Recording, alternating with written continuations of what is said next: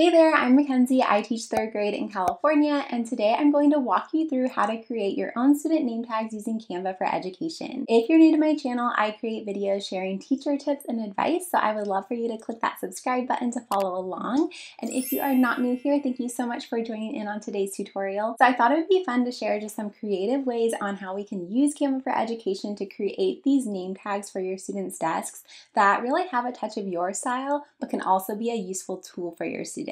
We will be using Canva for Education, which is a design website that's entirely free for educators to create resources for your own classroom. So be sure to sign up and get verified as an educator, because then you get access to all these extra resources and graphics and fonts for all of your resources. So let's go ahead and get started.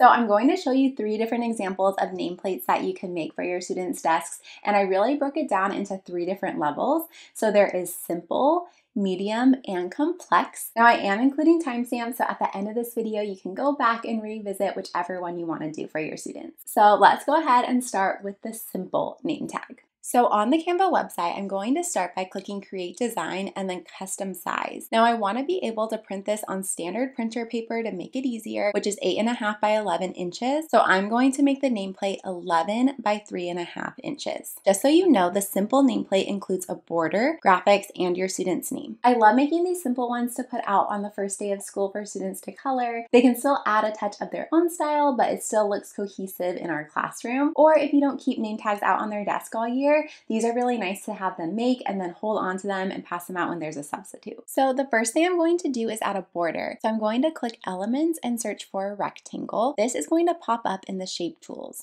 I'll make it transparent and then select the border style. I like the look of the solid line, so I'm just going to adjust the thickness and then drag it to fit the rectangular border around the name tag.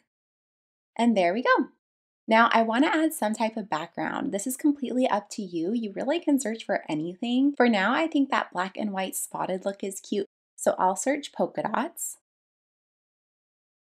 And look, there are so many options that pop up. This one looks good. Now I'll duplicate it so it covers the entire nameplate. Now I'm going to select them all by holding down Shift and then making them a group. So now they're seen as one image. Now right-hand click, select Layer, and Send to Back. Okay, I am loving how this is turning out already. So now I want to add a white rectangle for where their name is going to go. So let's go back to the Shape tool.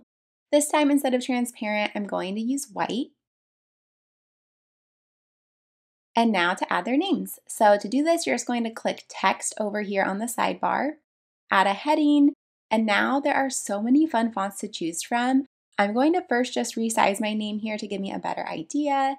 And because I want to have that bubble look so students can color in their name, I'm going to click Effects and select Hollow. Now I'll go over to the fonts and just really click through until I find one that I like. You can also search for a font or search by the style. I really like how this one looks, and it's nice and thick for students to color and decorate. Now, because I would be making a class set, you can just click this little duplicate page icon and then retype each of your students' names, and you're done. And there you go. That is a simple name tag and super easy to customize to make your own. So now that you know the basics, we're going to take it up a notch to the medium level name tag. And for this one, I'm really going to use the same template. So the dimensions will be 11 by 3.5 inches. So looking ahead, this time the name tag is going to have a place for you to actually write your students' names, an alphabet, a number line, the colors, and these little graphics to help your students remember the difference between right and left. So let's start with making a dotted line for their name. To do this, I'm going to go to Elements and click Shapes. This is going to take you to different types of lines also. So you're going to need the solid line and the dotted line. Now, as I make this design, I'll probably be adjusting the location of the elements as I go, but let's start with these 2 lines. And I'll make it a little bit longer. There we go. And then duplicate it so that they're the same size. That looks good. Now to add the dotted line and place it right in the middle. Now, because I want to add an alphabet to their name tag, I really want to make sure that whatever font I choose, the letters are written how I want my students to write their letters. Some letters to always keep an eye out when checking fonts are those A's and G's. Yeah, see how this font, the A's are like that fancy A, but I found the best font that is perfect. You're going to love it. It has the right capital I with the arms and everything. It is called KG Primary Penmanship L. So look how awesome that is. It has the dotted lines and everything. Now, if you don't want the lines there and only the letters instead, then there is KG Primary Penmanship with just the letters. So let's just go ahead and add that.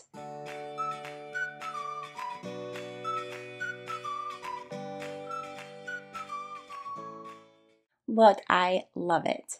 Okay, now to add the number line. So I'm going to go back to the lines and click the solid lines. I'll add a circle for the shape tool and fill it in with a color. Resize it to be super small. You could always zoom in to make it easier to move those really small elements. And I want my number line to go to 20. So I'm going to duplicate the circle so there are 20 of them. Just going to click Command D to do that. Then select them all and the line. Right click and there is a tool that pops up that says Space Evenly and click Tidy Up. And there you go. How cool is that? They're automatically spaced out evenly. I'll click Group so I don't accidentally move them now, and then add the numbers. Now I'm going to use my new favorite font again because I'm sure if I love the letters, the numbers will look good too. And yep, they are student-friendly numbers. I always check the number 9 to make sure that it's not too loopy. So now I'm just going to type out those numbers, use the Tidy Up tool again to make sure they are all spaced out nicely. All right, looks great. Now to add the colors. So I'm going to use the shape tool for the rounded rectangle, just because I like that shape. Now some other ideas could be to include shapes like square, triangle, hexagon, because they really do have all the shapes. So maybe if that's something you're working with your students, you can add that instead. For now, I'm just going to put the colors. Now I do need 9 of them.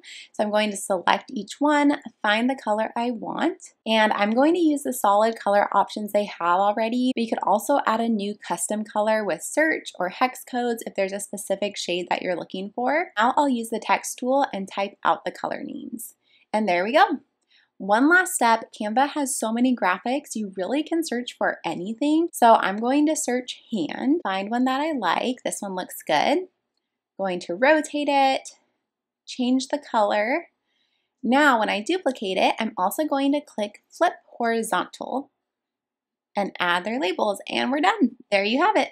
I love this design because if you keep your name tags out on your students' desks all year, this becomes a really helpful tool for them. I even like laminating it, writing their name in Sharpie, and then you can use expo markers for the name tag to actually use those tools, like maybe go in the alphabet, circle the vowels, or hop along the number line if they need to use it as a math tool. Okay, now that we've done simple and medium, you are ready for the complex level name tag. I will probably move a little quicker through some of the tools that I've already shown you. So if there's a tool that you're not quite sure, or I went too fast, you can go ahead and go back to simple or medium where I walk you through a little slower. So this name tag is going to use some of the elements from the medium level. So I'm still going to keep an alphabet, a number line, a place for their name, but I'm also going to add some math tools that would be helpful for those upper grades. So I am thinking grades 3 through 6 and really thinking about what tools I want to add to help them out. Now I'm going to delete the rest of the elements that I don't need. Now this is complex, so probably would be used for slightly older students. I'm thinking grades 3 through 6, and I'm going to change the look of the alphabet and get rid of the dotted lines. I'm going to add a solid color behind the alphabet to make it stand out a bit more using the rectangular shape tool. I'll adjust the transparency until I like it. All right, that looks good. Now for this name tag, I really want to think about what tools do I want my students to have access to. So I'm going to think, what are the main concepts I teach in each grade level? So for 3rd grade, multiplication, 4th grade, fractions, 5th grade, decimals. As a 3rd grade teacher, I know I want my students to really build their multiplication fluency, and they're introduced to fractions. So I'm going to include a multiplication chart, a fraction visual, and let's throw in some place value. Now, because I am including so many things, I will need to make the area to write their name a bit more narrow. So I will adjust that. The first thing I'm going to add is the multiplication chart. I'm going to open a new tab and go back to my Canva homepage, and I'm going to search multiplication chart. So this is another part of Canva to absolutely love because there are already so many templates and resources that have been created for teachers by other educators. So to save me time, I'm not going to reinvent the wheel. And even if it is like a desktop wallpaper or a worksheet, I'm really just looking for the visual that I want.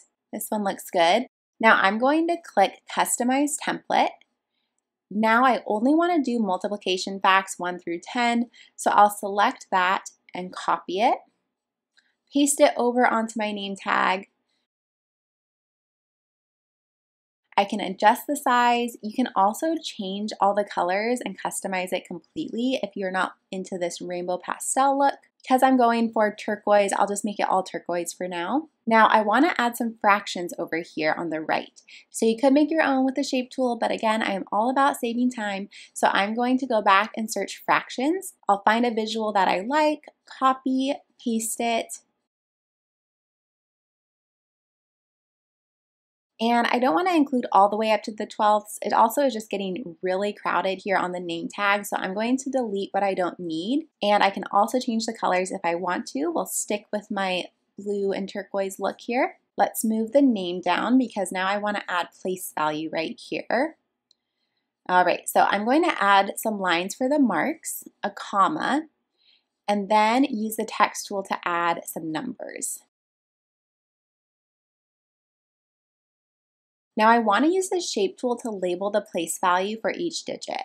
I like this little parallelogram shape, so I'll place that under each line. Make sure they are all the same color, or you could do different colors if you're making a rainbow name tag here. Use the text box, rotate the text. All right, we're pretty much done. I'm going to make just some other little size readjustments as needed, maybe play around with some colors, but there you have it. You just completed the final level of complex name tags.